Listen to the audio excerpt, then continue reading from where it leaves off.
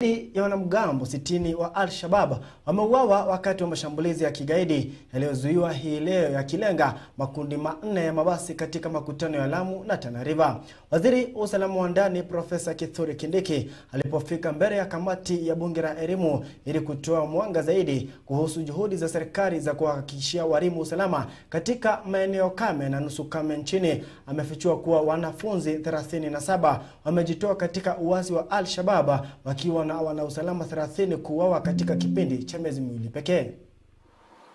We have intelligence that the presence of terror elements has increased in that region in the last few months for reasons that are beyond Kenya, because there are reasons which are external, emanating from activities in Somalia at the moment.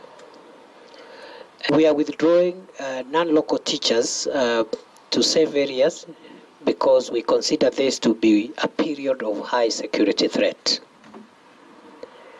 We are pulling teachers together.